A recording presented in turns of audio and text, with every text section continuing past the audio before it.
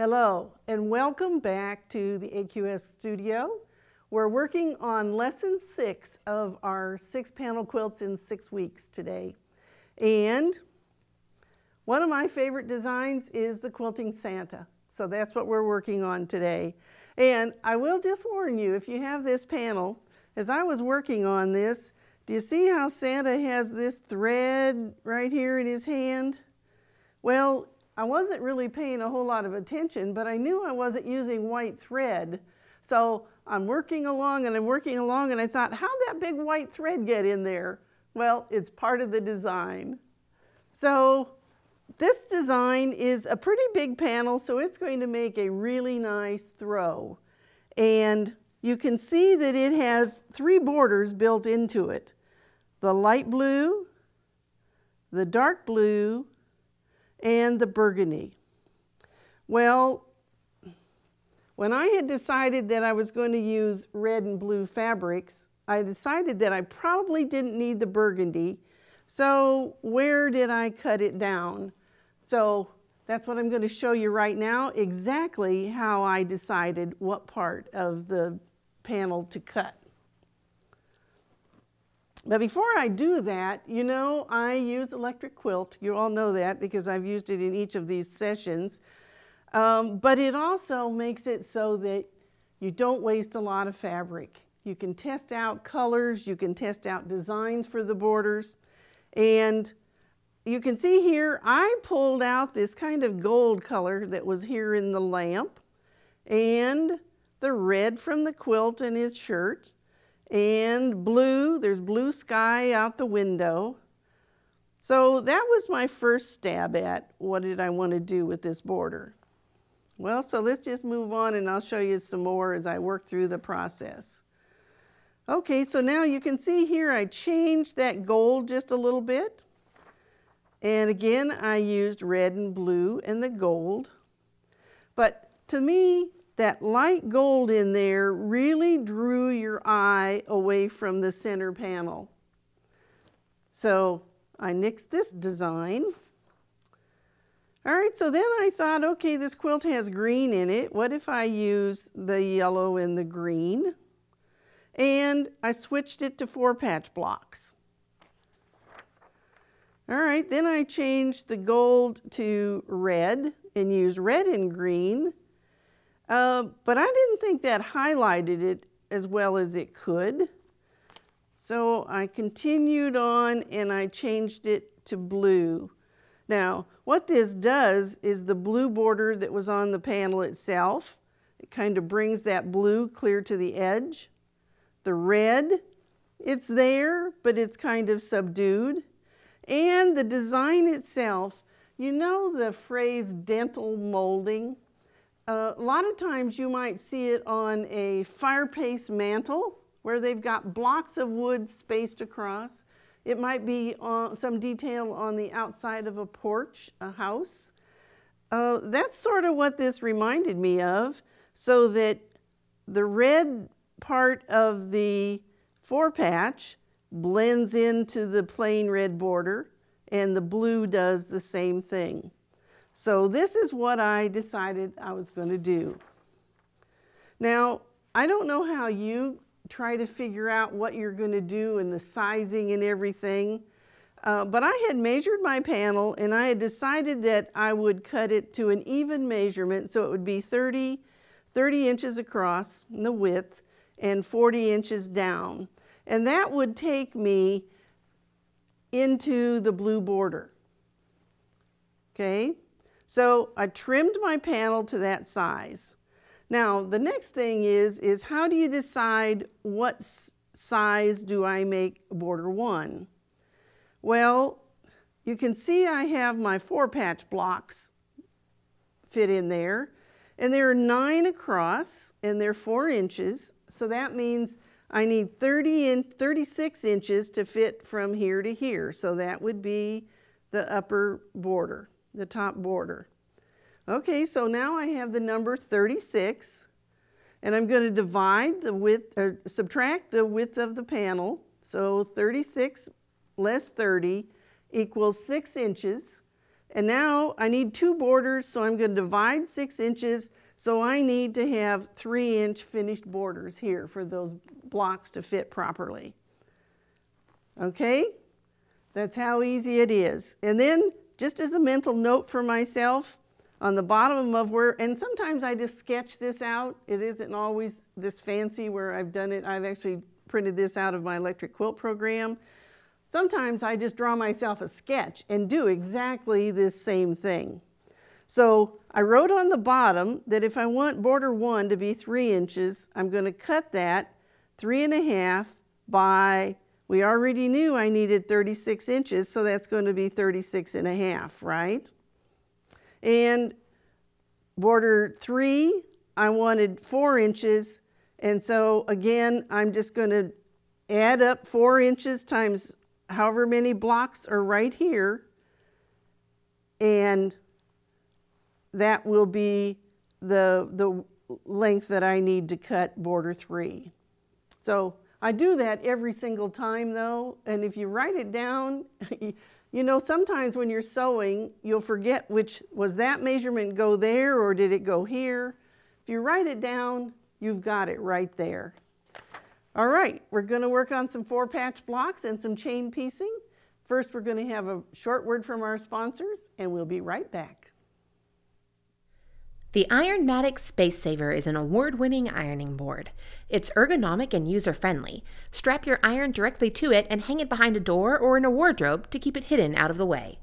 Visit ironmatic.com to get yours today. As any artist will tell you, hitting the perfect notes means finding the perfect instrument, Bernina. So get the machine that always hits the right chord and start making beautiful music together. Bernina, made to create. Okay, are you ready to make some 4-patch blocks? This is a block that is used over and over and over again in our quilt making. And once you learn how to chain piece these, you will save so much time. So the first thing I want to remind you is to print out your handout. The downloadables are available with every single lesson. And the next thing we need to do is we need to cut some strips. And I bought 2-yard segments of my fabric. And I did that so that I could cut down the selvage and the length and not have to piece anything. None of the borders then have to be pieced. But you'll need to cut yourself 5 strips of red that are 2.5 inches by the whole length of 2 yards and 5 strips of the blue. And we're just going to sew those together with a 1/4 inch seam allowance, and then we're going to press that seam allowance toward the blue fabric. All right? And so once you have the strips made, then you're going to cut these into, if we cut the strips 2.5 inches, we have to cut the segments in 2.5 inches. So we're just going to align on the edges and take my rotary cutter and we're going to cut. And so we're going to cut that whole thing up into 2.5 inch segments. So when you do that, you're going to end up with a whole pile of segments to make the 4-patch blocks. Now, first of all, I'm going to put these together upside down so that you can see. But one of the beauties of chain piecing is to always try to make sure that the seam allowances go in the opposite direction. And you can see this one goes toward the blue here, and it goes toward the blue there. And in many patterns, that's why they'll tell you to press toward the darker fabric. Once in a while, you'll have to switch it. But for these blocks, we're going to be able to nest those seams together. Now, I'm going to teach you how to do this without using a single pin. And of course, the first criteria is you need to make sure that we have cut our strips accurately. We need to make sure that we have a 1/4 inch seam allowance set on our sewing machine. I have a guide here, but sometimes some of the machines will have a stitch that's a 1/4 inch seam allowance. And sometimes people will put tape, and we've done that before in some of my classes. So we're going to pick these up, right sides together, and all you have to make sure is that blue matches red both on the top and the bottom. Okay, so now let's go to the sewing machine. And the first thing I'm going to do is I'm going to line up this corner. And I'm going to slide that underneath my machine.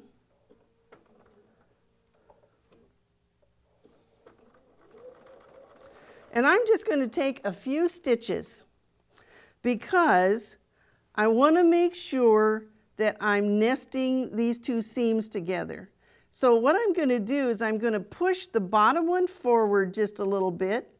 And now I've laid the other one on top, and I'm going to tug on the bottom one until it nests right smack with the other one. And you can feel that right here. It's nice and smooth. Okay, so I'm going to stitch, and so I'm using my finger as the pin, and once I've gone over into that seam allowance, I'm going to come back and I'm going to line up these edges and stitch to the end. And again, I'm using my pin and my finger as the pin. Okay, then you're going to pick up the next one, making sure that you have, and I'll tell you, I try to sew on the same color every time because then I have no doubt that what I'm doing is putting them together correctly. So if I have the red on the top, and so we're just going to stitch and we're going to add the next one. I'm going to stop. Again, I'm going to slide that bottom one forward so that I can tug it until it, do you see how I'm just tugging right there? Until those lay flat. Now I'm going to line up my corners. And away we go. We'll do one more. You see how I've not used a single pin to do this? Putting the pins in and taking the pins out is just a few seconds that you don't need to spend. Okay, I'm going to separate them, pull, I'm going to tug until they meet in the middle.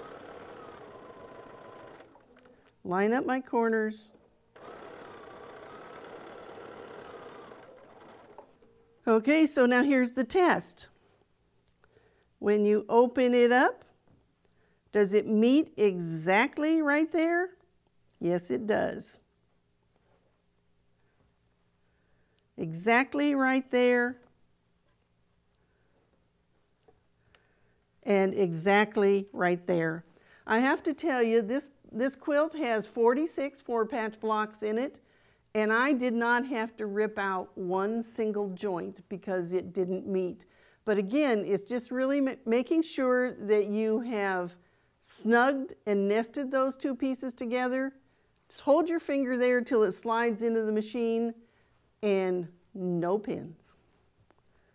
All right, so you're going to continue making 4-patch blocks until you have 46 of them. And I will tell you that you may want to make sure that you have a couple extra of these, and I'll tell you about that when we start sewing these blocks to the quilt. So now that you know how to make the magic of chain piecing 4-patch blocks, we're going to take a short break and we'll be right back.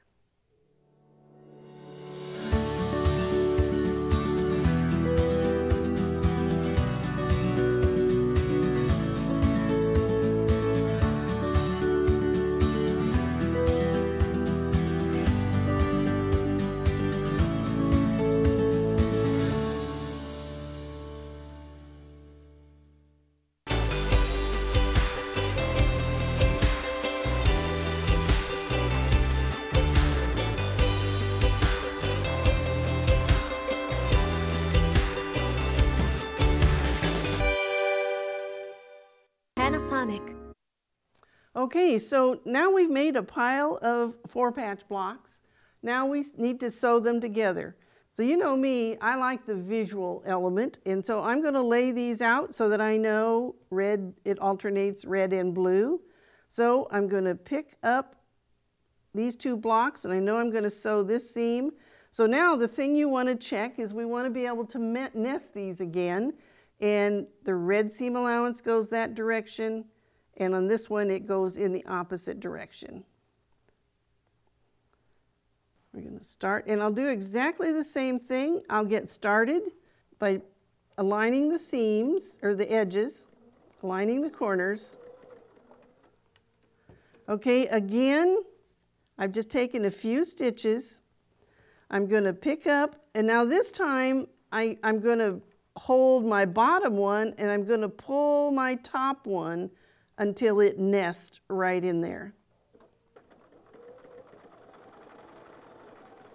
And again, I'm using my fingers as the pin.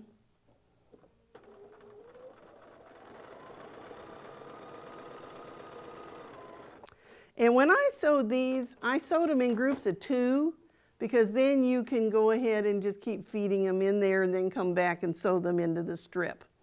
So once you do that, again, let's just test it, because by nesting those seams, you can see that my joint is just exactly the way it needs to be.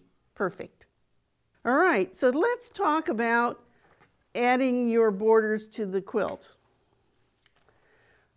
I have already added the red border, and so I did that. I always measure. I measured my top, added the red border.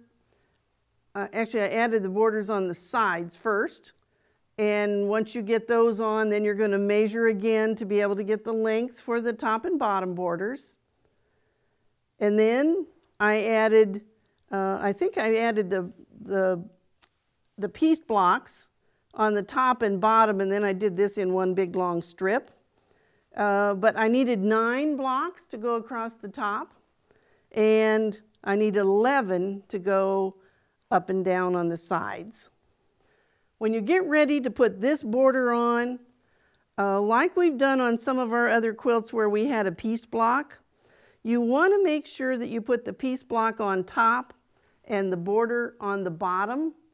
And the reason you want to do that is that you can see that we have a lot of seam allowances that we're going to cross as we stitch this, and they're pressed in different ways. This one's open, then we have this one, and then these meet in the middle, so that you can control where those seam allowances go. Sometimes if you put that on the bottom, just going over the lip of your machine, sometimes that'll just flip that seam allowance right over, and then it won't match up. Okay? All right, so after I added on the 4-patch border, something funny happened to me when I was putting this together. I had put the top and bottom piece blocks on, and when I got ready to put the side borders on, you want to make sure that you double check, because here's what happened to me, is I had 2 blues and 2 reds meeting in the corner. Now, there's nothing wrong with that. That looks okay, except that every corner won't look like that. So what I did was I cut off one on the last block. I cut off one and sewed it on the other end. And that will happen if you have an odd number on one side and an even number on the other side. We have 12 on this side and we have 9 on this side. And so that's the solution if you end that. But you want to make sure before you sew those side borders on, you just lay it out and double check it. You may have to do the same thing depending on what size your panel is and what size you've made that inner border. So that's a lesson you can learn, and I have to tell you, I stewed on that all night because I couldn't figure out why doesn't this come out right. And what I determined, it was way I'd sewed these blocks in 4s. You know, I'd sewed them in 2 blocks, and then I sewed them in 4 blocks. And I ended up with it being the wrong color orientation in the corners. So just slip one off of this end, sew it on the other end of this strip, and you can see now that it goes around the corner just like we want it to. Okay, so I have sewn all of the borders on for the third border. And again, is that you're just going to measure, cut your strip. This one was cut 3.5 inches. This one was cut 4.5 inches. And I have one more border to sew on, and so I want to show you exactly how I measured. And you know me, I like to fold my strips in half. And cut half. Now when I measured this, I knew that I needed 64.5 inches for this border. So what I'm going to do is I'm going to line up my ruler, and I'm going to make a mark at 24 inches. Okay? Okay, so you take 24 from 32.25 would be half. And so I need 8.25 inches. And so that's right there. And so now I can cut. So again, I'm going to line up my edges, and I'm going to cut my border, and now it is 32.25 inches. Now, if you've watched any of these programs so far, you will know how I always do my borders. I cut them to length, first of all, of what they need to be. And this is one of the things that will help you make your quilt so they end up straighter and the edges are straight. The one thing you don't want to do is to cut a piece of border and start at one end and sew it to the other end. And the reason that you don't want to do that is that you're going to work in fullness from the feed dogs, feeding that fabric in on the bottom. We don't want that. That causes those ripples on the side of your quilt. So the first thing I'm going to do is I'm going to find the midpoint of my quilt. And it's nice when this ends up on a seam, because then we know exactly where it needs to be. And I'm going to put a pin in the border. So these are the 2 points that I have to match up initially. Now, the other thing that you want to do is you want to make sure that you put your quilt border on the bottom so that we can control the top seam allowances. Okay, so here's my pin. You can see this makes a really nice size throw.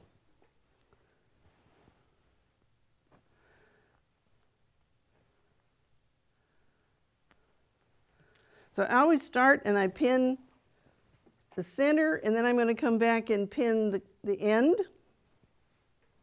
Match those corners. And now we're going to flatten it out on the table. And then I usually just walk my fingers to the middle so that I don't disturb that. Then I'm going to pin the opposite end, and I'm going to just add a few pins in the center just to hold this while I'm sewing.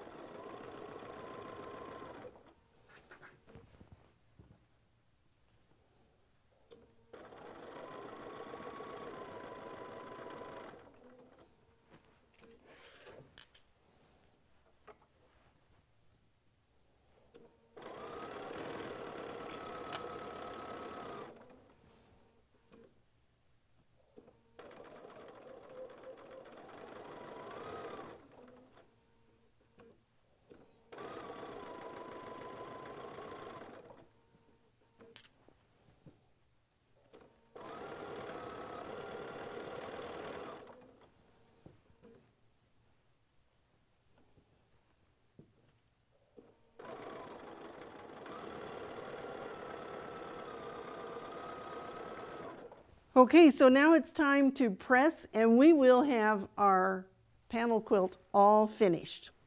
And while I do this short little pressing, and so you can hear a short word from our sponsor, and we'll be right back. Tracy's Tables has all of your custom sewing table needs. Visit tracystables.com to see the complete line of unique tables, carts, and shelves. And all of Tracy's tables are made in the USA. All right, so now here's our whole quilt all finished. And I really just want to point out, you see how the fabric that I have for the red has different values of red in it? Which really kind of reminds me of what's happening here in Santa's shirt. I took my panel with me to Hancock's of Paducah and laid it out and tested different reds. Also, the blue that's in here is a little bit different. And so you can see again, I got kind of a mottled blue to help pick up both on this blue and the blue that's here in the quilt. So there is our Quilted Santa throw that would be really fun to cuddle up under over the holidays. It also would look really pretty laying over a sofa or a chair if you just wanted to use it for a display. Well, now for this particular lesson, I have a bonus for you, and I'm going to take this quilt away and I'm going to be right back and show you Eagle in Flight. Well, you know, some of these panels are horizontal rather than being in a shape that we would use for a throw. So then you have to figure out, what do I do with them? And I ordered this panel, and the full panel was this. But I decided a design like this would make a perfect wheelchair quilt. And wheelchair quilts are sized a little bit differently because, number one, I'm sitting here in a wheelchair. Number one, it has to be able to tuck under on the sides just a little bit, and you can't have it so long that it's going to get in the way of the wheels. So I decided I'd cut this down, and I cut it down to, I'm going to use finished sizes because I think it'll just make more sense of what I'm doing. And then, you know, anytime you're designing, you're working in finished size. Only when you get ready to cut the fabric are we going to add seam allowance. So I wanted this one to be 20 inches this way, and I only had to cut off, I don't know, maybe an inch or inch and a half on the top and the bottom. But then I only wanted it to be 30 inches this way so that I could add on 5 inches here and 5 inches there to make it 40. And then if this was 20, I added on 10 inches and 10 inches to make it 40. Now, if you had a very slender woman that you were making this for, you maybe would only want to make it 36 inches total each direction. I'm going to put this in my lap and you'll be able to see what I can cover up with this. But I want to show you what I started with. So this was my panel, and this is a Kaufman fabric, and the information is in your downloadable for that. And then I had a yard of Ricky Tim's hand-dyed fabric. Well, when I laid this out on the hand-dyed fabric, I thought, okay, so this kind of carries the blue from the sky, and these pretty oranges and yellows and all of these colors kind of looked like the trees, and then it went off onto the dark side over here. So I thought it would work just perfectly. Well, I had 1 yard of this fabric, and here's what I had left. After I had cut my strips, that's what I had left. And then these pieces are the pieces that I cut off from the ends of the strips that I cut. So you can see 1 yard of this hand-dyed fabric. And golly, wouldn't it be fun to have somebody who's close to you have a beautiful quilt like this that's a one-of-a-kind? Now, to finish it, I'm going to tell you what I'm going to do. Normally, we would go ahead and quilt it and bind it. But instead of doing that, because you have to think about somebody that may sit in a wheelchair for a long period of time, do they really want to sit on a hunk of binding on the edge of that quilt? So what I'm going to do is I'm going to put the batting down and then lay the quilt face up, put the backing on, and I'm going to sew the side seams without any binding, so that it would be kind of like you were turning a pillowcase, okay? But then we can quilt it after I have that done. Then on the top and the bottom, because those are probably the two areas that are going to wear most, they're going to get handled most when somebody pulls it up, puts it up underneath their chin. So binding makes sense there. So that's how I'm going to finish it. And just to show you the size is this will cover me up. I can put it up here underneath my chin. If my arms are cold, I could stick my arms in here, and I've got just enough tuck under on the edges, and I've got enough that I can tuck it up here underneath my chin. If I wanted to stick my arms underneath here and get a little toasty, I could still do that. So this is a good size for me, and so you want to scale it to whoever you might be making it for. Well, that's your little bonus for this class. So not only did we make 6 panel quilts in 6 weeks, we made 7 panel quilts in 6 weeks. And now I want to thank our sponsors, Bernina, who provided the B770 Quilters Edition sewing machine, Branson, where we'll be having a show in March, Ironmatic, who provided us with their brand new ironing board, Panasonic, who let us unveil their brand new latest version of the Panasonic cordless iron, Tracy's Tables, who provided our table for the sewing machine and will be giving one of you a beautiful cutting table, and Star Forest Quilts, whose panel we used in lesson 4. Thank all of them. Anytime you have an opportunity to thank our sponsors, please do that. And you don't want to forget to go register for the giveaway. Each of these sponsors have provided some great prizes. You have to register to win. As soon as you watch this program, go to the link that's in the description and register for the giveaway. Bernina also has a program for their Bernina ambassadors, and I am a Bernina ambassador. So since you watched my program, I can send you a coupon for a $100 rebate if you buy a new Bernina machine. It just has to be purchased by January 7th. That's 30 days after this last program. And here's what it looks like. I'll fill in part of it. I'll mail it to you. In the description, you will see my email address, so you can send me your mailing address and I'll get it right out in the mail. $100, it doesn't come from your distributor, it comes directly from the Bernina company. Now, if you're not yet an AQS member, I certainly encourage you to go to AmericanQuilter.com and sign up today. We are the largest quilting membership organization in the world, and I have to tell you, between our staff, we're always trying to come up with new things to make sure that you have the very latest knowledge related to quilt making.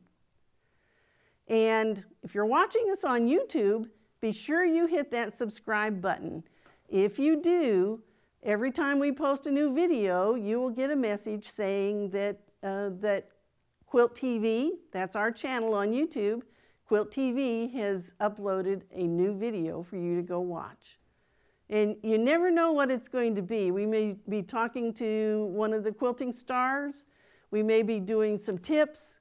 There are all kinds of things that we have at Quilt TV on YouTube.com. I hope that you've enjoyed this program and have had as much fun as I have. In each of the lessons, I've showed you different ways to put borders onto panels. These borders can be used on any quilt that you might make, whether it's a border with cornerstones, whether it's 3 borders that are mitered, whether you add blocks on the side of a panel and then change the scale of the borders on the edges. Lots of information. I've given you something different in each of these 6 lessons. So this is our last program for this series, and I hope you'll join us again here at the AQS studio.